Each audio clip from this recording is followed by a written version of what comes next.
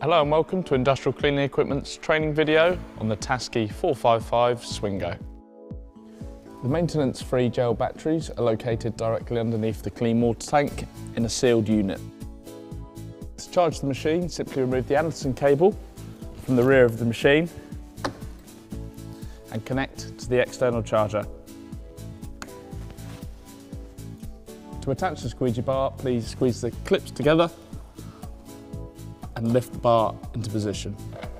Please ensure the vac hose is connected properly for optimum suction. To remove the squeegee bar, simply press the two clips at the rear of the machine and disconnect the vac hose. Please ensure the squeegee bar is kept clean and clear from debris after every use.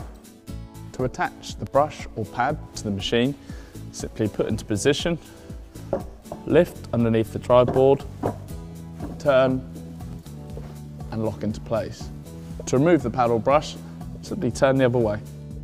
This machine takes a 17-inch pad or brush. To fill the clean water tank, simply lift the lid and remove the dosing container.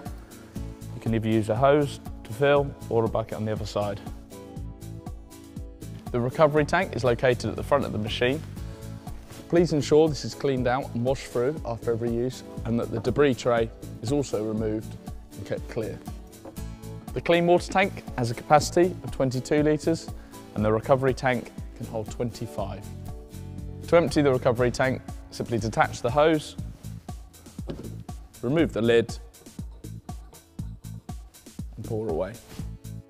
The dirty water filter is located on the underside of the lid. To remove, simply turn, pull off. This filter needs to be cleaned after every use. The clean water filter is located at the back left of the machine. Simply turn and remove. This should be cleaned every 2 to 3 days. To operate the machine, simply lift the handle back to a comfortable working position using the lever under here. Ensure the scrub deck is down using the foot pedal at the rear.